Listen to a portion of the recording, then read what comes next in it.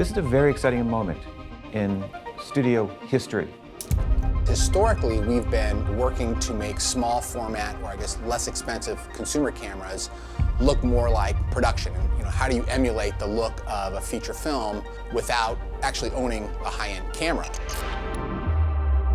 And set. And action. We're shooting on the a7S Mark II. That is a 35mm full-frame CMOS sensor. I mean, it's basically a very big sensor in a small camera.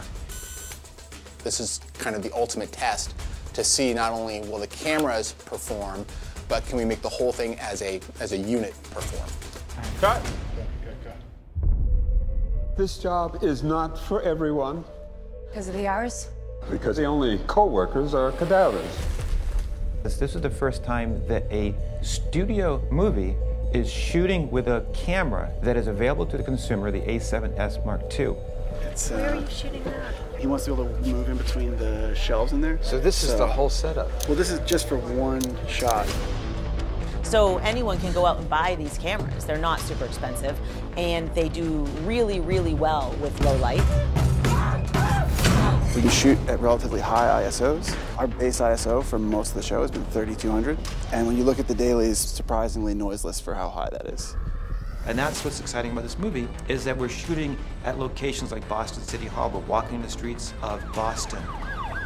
What we are looking at on set, as far as the color, temperature, can be interpreted all the way down line to the final look of the film.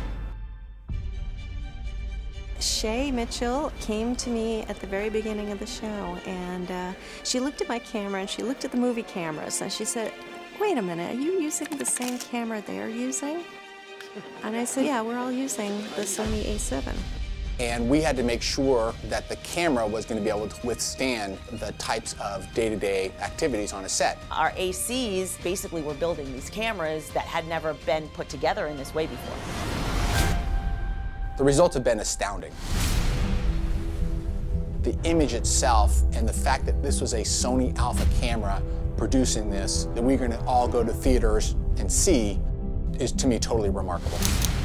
It really gives me an opportunity to use these cameras to the full range of what they're designed to do. There are things that I don't think that I could have done with another camera. Most importantly, I think a lot of people who already own this camera or are thinking about owning it realize that there's no limitations for them in terms of the camera itself.